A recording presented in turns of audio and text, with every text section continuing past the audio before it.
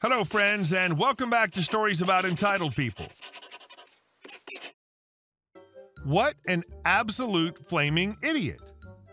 Either that or acting like an idiot so she can do whatever the heck she feels like.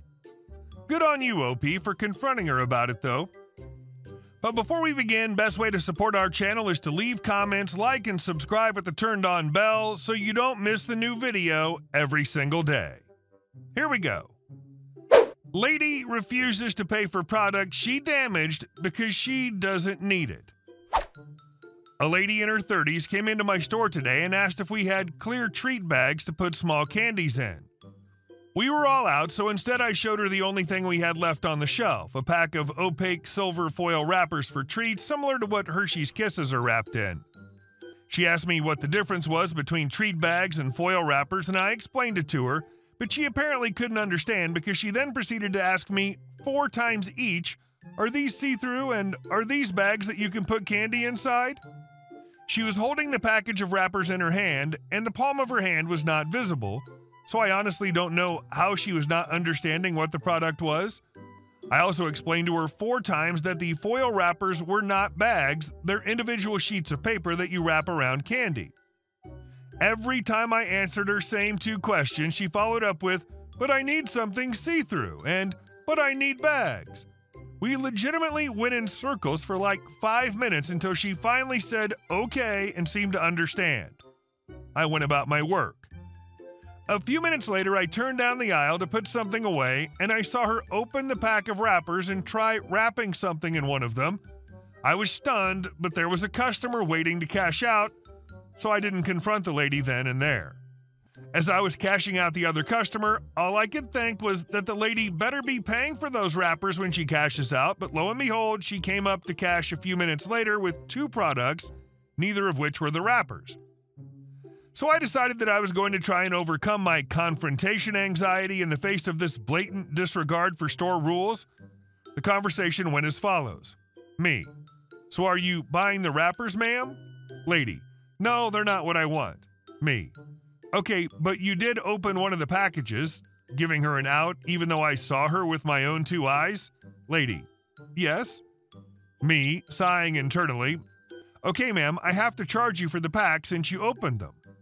Could you grab the pack you opened, please?" Lady: "But they're not what I want. You told me wrong. Those are wrappers, not bags."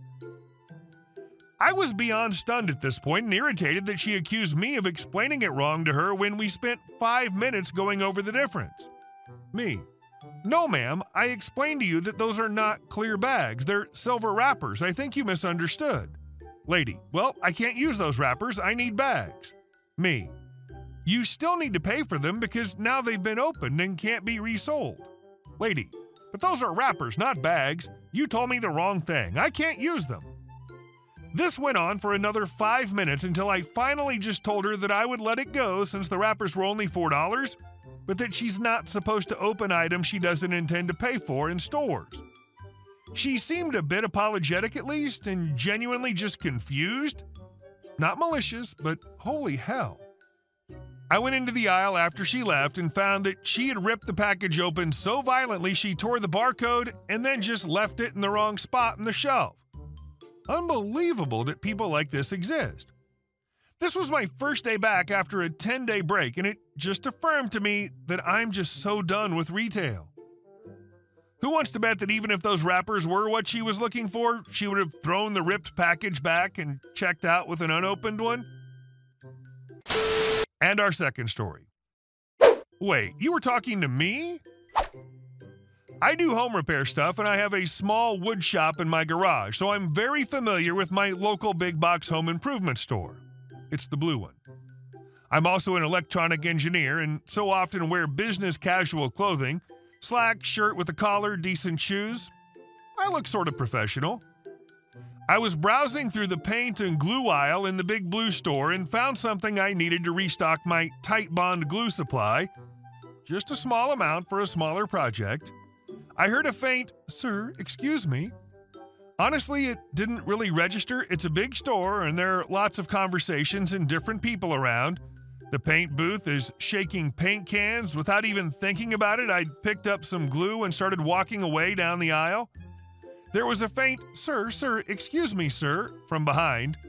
I left the aisle and walked down the main corridor through the middle of the store. Just 2 aisles down into an aisle filled with sandpaper, I quickly found my usual 180 and 220 grit, picked it up, and started walking down that aisle. Only on later reflecting did I realize that I was hearing the fairly distinctive noise of someone trying to run while taking very small steps, sort of a kish, kish, kish noise. As I started around the next end cap, I again heard, far away, Sir, I need your help, sir."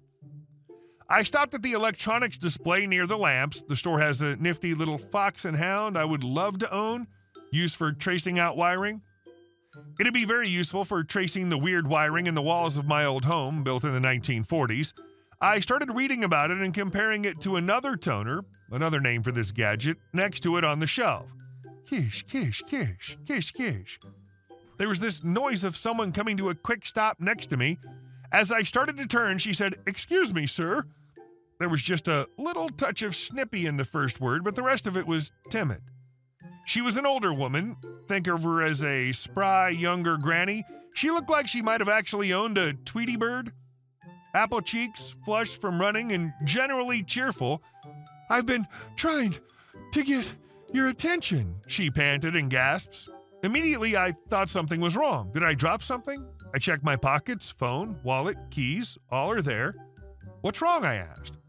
With one hand holding her side as she panted, she held out a fitting to an automatic drip sprinkler system with the other. "My grandson says he needs 5 of these thingies so that he can fix the water system on the pots on my front porch."